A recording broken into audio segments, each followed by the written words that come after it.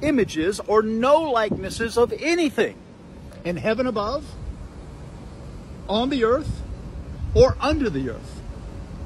Now, basically what the second commandment prohibits is four things: the production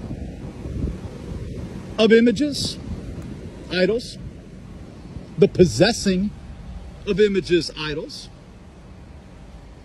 the praising of images and idols; and the purchasing of them. It says, have no likeness of anything. Now, either the Bible says what the Bible says, or it doesn't.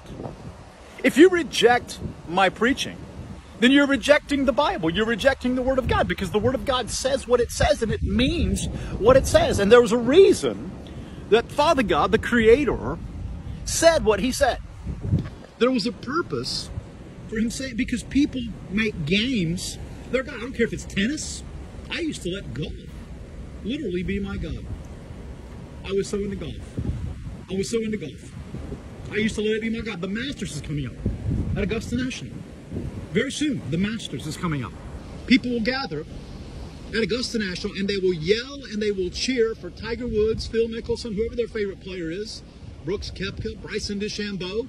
They'll cheer at Wimbledon. They'll cheer for their favorite tennis star. At football, they'll cheer. They'll shout. In soccer, it's games of God. They'll yell and they'll cheer for their favorite soccer star, football star. But then they'll comment and they'll say, Brother Mike, don't yell about Jesus. Don't scream for Jesus. Don't shout about Jesus. Be quiet, Brother Mike. We see they have an idol problem. They'll yell and shout and scream for sports, but not for the Savior.